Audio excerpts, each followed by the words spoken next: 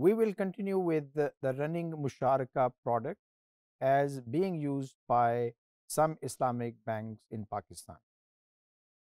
हमने पिछले मॉड्यूल में देखा था कि कंपनी का investment share in the business would be 99.83% and the bank's share in the business would be 0.17% during the year in accordance with the point system which we mentioned earlier in the previous module. So, this investment share is very crucial for the distribution of profit as well as if there is any loss, because the profit distribution ratio in this case is a bit complicated. It is not just a number, it is actually a formula, and the question arises, can we use a complicated formula like this when it comes to determining profit distribution ratio in musharaka and for that purpose in case of mudaraba? The answer is yes, as long as a formula generates a fixed number at any point in time, this is acceptable.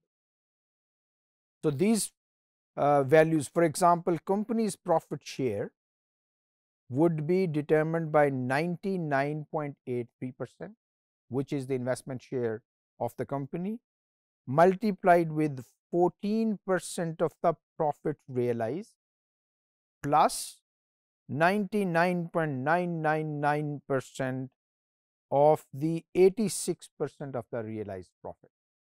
So, this seems like a complicated profit distribution formula, but actually it is not.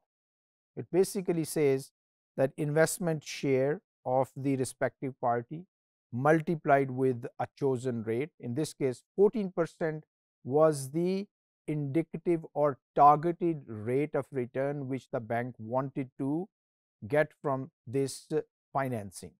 And then, okay, this one is actually a Sharia requirement to make sure that this number, this number, and of course this number, this will be just a number, they are actually equal to 1. So, if this happens to be x and this happens to be y, their addition should be equal to 1. So, this is a complicated formula which is used by Islamic banks offering running musharaka based overdraft facility in Pakistan. So, let us put some numerical values in this formula to see what kind of return this bank receives from its overdraft facility of 1 crore rupees offered to a company. Now, suppose at the end of the year, the company generated 500 million rupees profit. So, we put this value in the formula.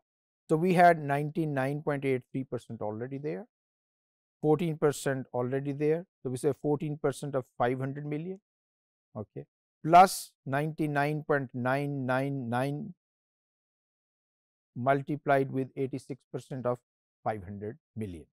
Similarly, bank's share would be 0.17% multiplied with 14% of 500 million rupees plus 0.00001% of 86% of 500 million.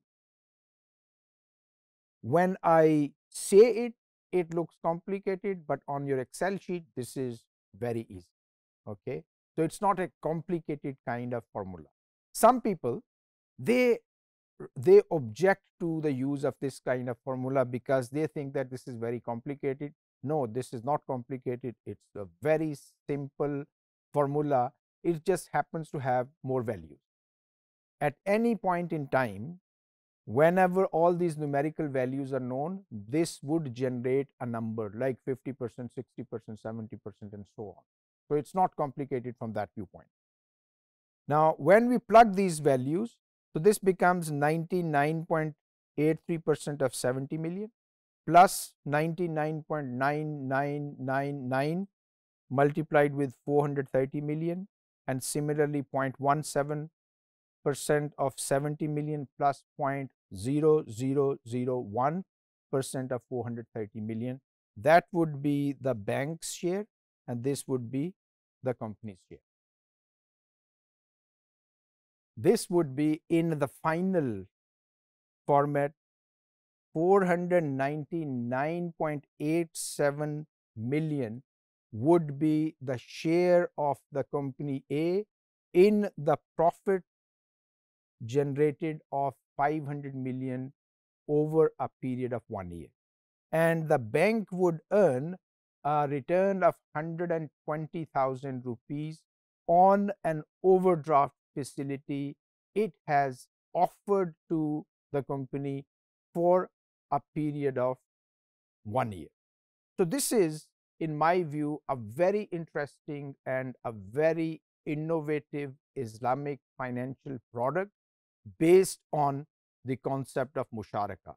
It fulfills all the Sharia requirements of a musharaka contract, and this running musharaka is actually a very good example of application of an Islamic mode of financing, which is